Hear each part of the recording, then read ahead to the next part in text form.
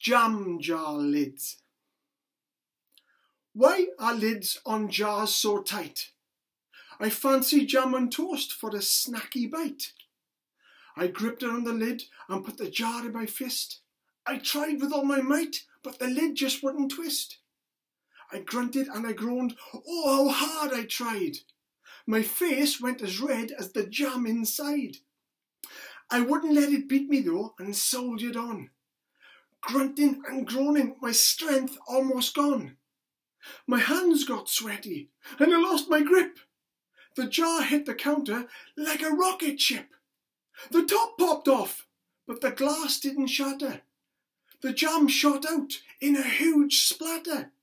It splashed up the walls and on my dog's comfy bed, but one large blob landed on my fresh toasted bread.